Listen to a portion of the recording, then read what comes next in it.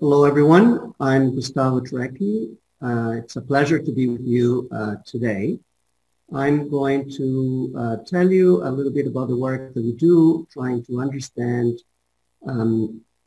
suicide and risk factors for suicide. So the way we understand suicide today, contemporarily, is that individuals who die by suicide have, on one end, a given predisposition that is given by factors that act, as we say it, more distally, temporally than the suicide event. On the other hand, we have factors that act more proximately to the suicide event and act as precipitants. All of these factors are important, but what I would like to discuss with you today is about the role of early life adversity, which is something that I have spent my career trying to understand. How is that early life adversity or history of childhood sexual and physical abuse, as well as psychological neglect, can increase the risk factor, can increase risk for suicide through lifetime. Now, let me be clear, is that most of the individuals who die by suicide do not have a history of early life adversity, but a significant minority does. So the key question to me over the years has been, how can maltreatment during childhood influence suicide risk over lifetime? So what happens that increases or that explains this increased risk? So in order to have some insight into this question, we have done work initially looking at cohorts that are representative of the general population. So for instance, studies looking at children and then following them up over the years. What these studies have shown to us is that the way that early life adversity can increase risk of suicide is by leading to differential development of personality traits and emotions. And in particular, what these studies have shown is that there are personality traits such as impulsive aggressive traits and as well as emotions like anxiety that seem to play an important role in explaining this increased risk of individuals who were exposed to a life adversity. Now, the other key question is, how can adversity during childhood lead to this differential development of personality traits? In other words, what happens that as a result of that negative experience early on in life, these individuals would have this increased likelihood of becoming more impulsive aggressive and having more anxiety traits. So the way to understand this question is to think that our brain is an organ that it's, as we call it, plastic. So what does plastic mean? It means that it adapts. It adapts with experience. So the brain actually learns with experience. And this is a key feature of the brain. Now, its capacity to learn with experience, although it's present for life, is not the same for life. There are periods in life in which our brain is more capable, more open to adapt to experience, and we call these periods as critical periods. Typically, critical periods in brain development are during childhood. Yes? So a number of brain functions are differentially regulated, yes, through these critical periods. So there are intuitive brain functions, like, for instance, language acquisition, where our brain is more capable and perfectly capable of learning languages early on in life. And then as we mature and become older, even though we're able to do so, the capacity decreases. So for instance, I don't have to tell you that English is not my native language, because even though I can communicate in English, hopefully so, I have an accent that I will always carry. Yes, so I don't speak English perfectly. So what we've learned as well is that during these critical periods, in other words, during childhood, not only functions like language, but other key functions of our brain, including social functions and the capacity of the brain to regulate behavior, yes, and emotions, it's also regulated early on in life during these critical periods. And how does that happen? At the molecular level is through mechanisms, in large part, that we collectively refer to as epigenetic mechanisms. So what are epigenetic mechanisms? So these are a collection of processes that basically adjust the way our genome functions. So think about our genome as a collection of genes, and epigenetics is basically represent mechanisms such as methylation, histone modifications, or non-coding RNA.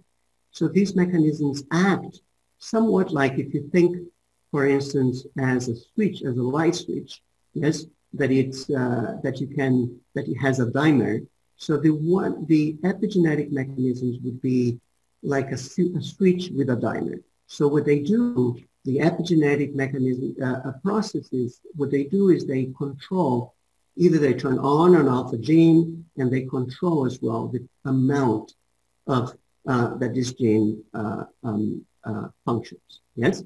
So there are key processes in the regulation of our genome, and as such, they're very, very important. And they are processes that are dynamic. They occur, they are regulated through our lifetime. Now, we understand that epigenetic processes play a key role in the regulation of brain processes, primarily during these critical periods. So the hypothesis of our studies is that these traits that I told you that are important in explaining the relationship between early life experience and adversity and increased suicide rate risk, such as differential impulsivity and aggression and anxiety, are regulated through these epigenetic processes as a result of this negative experience in life. So how can we study this? So to study this, we need access to brain tissue, and I have been fortunate to have access to the brain tissue by having access to the Douglas Bell Canada Brain Bank, which is a brain bank that collects tissue from individuals who died by suicide, as well as individuals who died from other causes. And then not only has the tissue, but has also the histories of the individuals that donated the tissue. So we have a lot of information about the development of these individuals, and as well as a number of other information that are important to do these studies. So the first study that we did almost more than 10 years ago was a study looking at a gene that is known as the glucocorticoid receptor gene. So, and we look at a region of the brain known as the hippocampus. So we compared individuals who died by suicide with histories of early life adversity, and with individuals who died by suicide without those histories and controls. But what we observed was that individuals who died by suicide with histories of early life adversity had differences in methylation, which is one of these epigenetic processes, in a key part of this gene. And in such a way that these individuals that had increased methylation then had decreased amount of the gene, in the hippocampus. So here you have the scheme. On your right, you have what individuals of early life adversity that died by suicide. On your left, you have normal development. So individuals, for instance, that did not have history of early life adversity and did not die by suicide. So individuals who had the history of early life adversity and died by suicide had increased methylation and therefore decreased a smaller quantity of the receptor in their hippocampus. And why is that important? Because this is connected to an axis that we know as 8p axis, that is an axis of our body that controls how we react to stress. So when we are under a stressful situation, this axis is activated and releases a hormone known as cortisol. So when cortisol is released, it goes back here to the hippocampus and gives a signal to the hippocampus to stop activating the axis. So we call this a negative feedback. And so typically in a normal situation, cortisol is released by this stress axis, comes back here, and then suppresses the activity of the axis. What we think happens in individuals who were exposed to life adversity and died by suicide is that because they have less quantity of these glucocorticoid receptor in the hippocampus, they are less efficient at suppressing the activity of the HPA axis. And as a result, they have an overactive, yes, or hyperactive axis. And why would that be the case? So we think this is an adaptive mechanism. It's a way that the brain adapts to a situation where there is a presence of childhood abuse. Yes? And why so? It's because, you know, we have to understand that an individual who is exposed to adversity, to abuse, is not constantly exposed to adversity. So it is sometimes, and sometimes it's not. Typically, this, the abuse comes from primary care providers. And often, this is in the context of intoxication. So the brain sort of gets a message that the environment is not predictable. Sometimes the person who is providing primary care, it's, you know, it's nurturing, and sometimes it's not, it's abusive. So it adapts by increasing levels of alertness. And so it's basically as if it would be constantly wired to pay attention to where danger will come. So as a result, this constant state of being wired, yes, it translates as being more anxious. So we think that this is a possible mechanism that would explain why is that these individuals who were exposed to early life adversity would develop, as a result, increased anxiety traits that then, in turn, would increase risk of suicide. So this is one example. Certainly, it's not the whole story, but it provides you one example of how is that this may be the case. So now let me give you an example for the other relationship, which is a study that we did looking at in between the genes that code for monoamine oxidase A and monoamine oxidase B. So these are genes that are already known, you know, monoamine oxidase A, known to be involved somewhat with aggressive behavior. And what we found was that in individuals who died by suicide with histories of adversity, we had differential epigenetic regulation in between these two genes. And this differential epigenetic regulation was basically in controlling a transcript known as myelin, that we baptize as myelin because it stands for monoamine oxidase A associated long intergenic non-coding RNA. So this, what basically means is it's a big molecule that it's produced here in a region here that it's in between these two genes.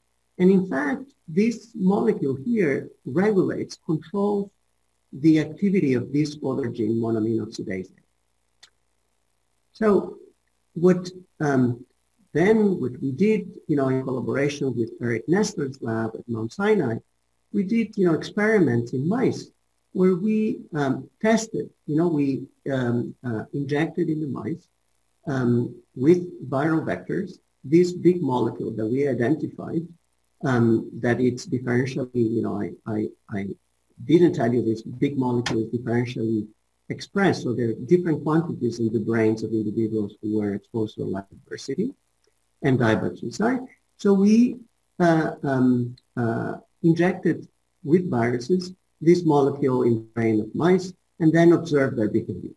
Because I think this video will be more illustrative to tell you what actually we found, I'm gonna show it to you. Basically, the mice here, the white mice were injected with the virus.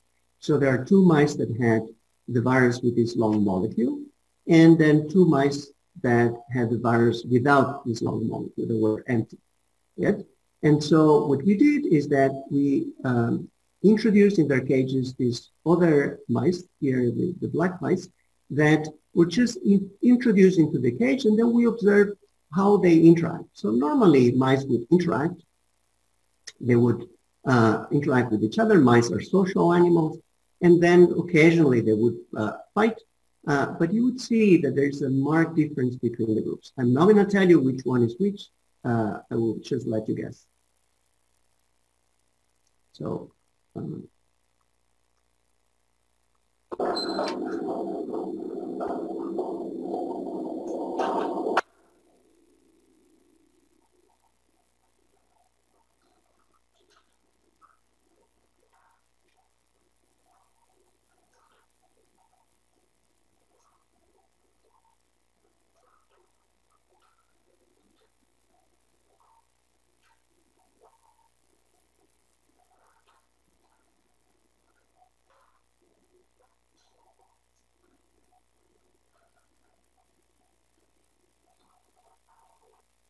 okay, so clear that these two here were the ones with this big molecule, and they were more active into aggressing the other mice, and then were also more impulsive in doing so. So if the video would continue functioning, you would see that the other mice as well would attack, but not as frequently, not as quickly as the other ones. So this is an example, we think, of a molecular process that could explain why individuals who are exposed to adversity have an increased likelihood of developing impulsive aggressive traits. Yes? So in summary, what I told you is that individuals who were exposed to life adversity, they are more likely to have epigenetic changes in key genes. Some of these epigenetic changes occur as an adaptive mechanism. We think that most of them do, and that these epigenetic changes then would lead to changes in how these genes, the genes function. These changes in gene function would then lead to changes in how behavior and emotions are regulated. Yes? So for instance, I gave you the example of impulsive aggressive traits, anxiety, and then this also associate with other changes like cognitive changes that we won't have time today to talk. Now, what we think is that these changes associate then with impaired regulation, yes, of emotional and cognitive response. So this is sort of a background that by itself would not explain why these individuals are more at risk of dying by suicide. What happened is that at one point, these individuals will become depressed, and with depression comes suicidal ideation. And we think that when these individuals are depressed with suicidal ideation, they are more likely to act on the suicidal thoughts because of this background here, and particularly because of the increased impulsive aggressive traits and the anxiety. So as I told you, these seem to be like mediators. They seem to explain the relationship between early life adversity and suicidal behavior, so that this would lead to this, which in turn, and certain conditions like these ones, would lead to an increased risk of suicidal behavior.